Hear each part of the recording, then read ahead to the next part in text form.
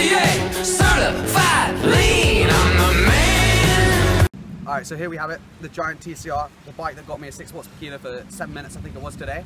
And it was a perfect bike, love it, so we can have a little bit of the underside. It's pretty dirty at the moment. So it's a Giant TCR Advanced Pro 2, I think it was. Pretty good bike, weighs about 7.5 kilos with nothing on it, which is a bit heavy, but you know, it's all good.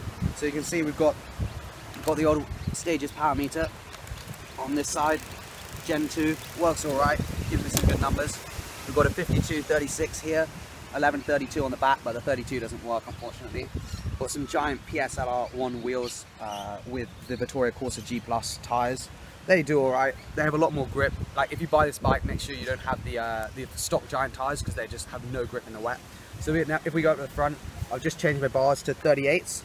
These are the Zip Contact SL70s I believe, and they're 38 centimeter wide. They're pretty good.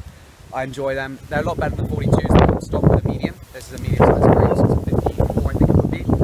They're just a lot better because they're way more comfortable and they fit my shoulders. I've got my GoPro mount here. We've got the Wahoo mount just here, so it can pick up the stages. Yeah, thanks for that, Tori. And we got some Elite Cannibal bottle cages, I believe. They're decently light, they're white, and we've got some Look KO2 blade maxes. So yeah, it's a pretty good bike, does the job, lets me go fast up climbs. I don't have a too aggressive position. What size is the frame? It's a medium. My saddle height is very low in comparison to most people. I have a decently aggressive position with the handlebars, but nothing too crazy. So yeah, there we have it. The TCR Advanced Pro 2 that gets me my KOMs up climbs.